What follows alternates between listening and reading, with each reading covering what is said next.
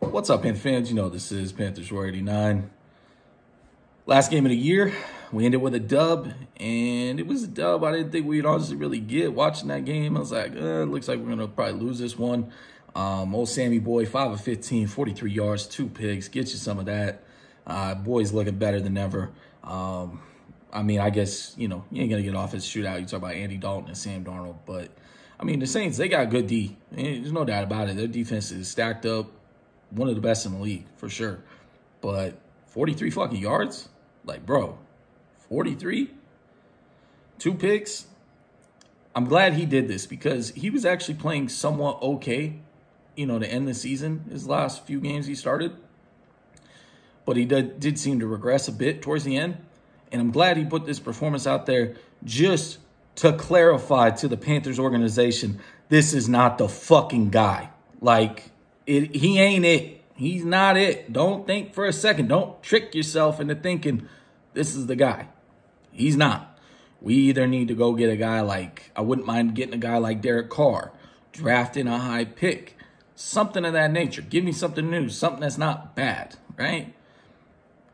Other than that, though, you look at the team, look at the game. Defense played out of their mind, played awesome. Running game played great. I mean, we ran the ball 41 times, 171 yards. Not bad. Eddie with the game winner. Wish you could have made that extra point against Atlanta and then that basically extra point in overtime. But you didn't. But, hey, you redeemed yourself a little bit, getting us to 7 wins.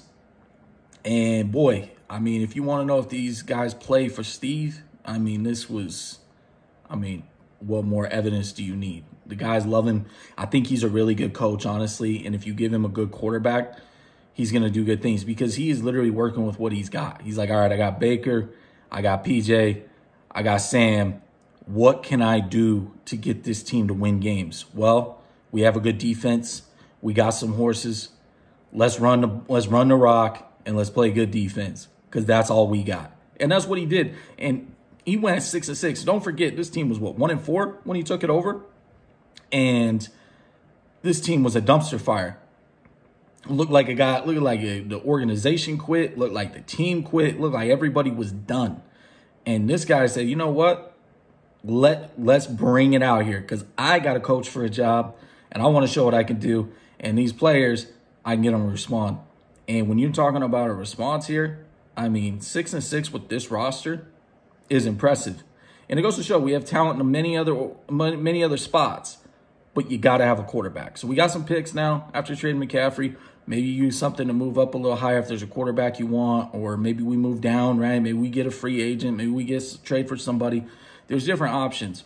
But right now what we have on the roster is not the option. So I say let's bring Steve back. I don't know if that's likely or not, but, I mean, Tepper, we tried your way. Mr. Jay-Z over there didn't exactly work out. So let's have a Carolina guy, a hard-nosed dude, a guy that knows how to play Panther football because we do have an identity.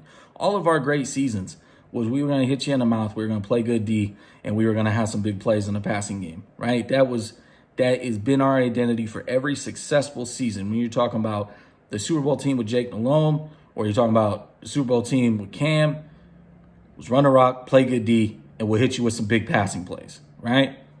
That was the formula, and it's worked great for us. And Steve knows how to work that formula. So I say bring him back. We'll see what happens this offseason. But I think if we bring back Steve, get a quarterback, who knows what can happen, right?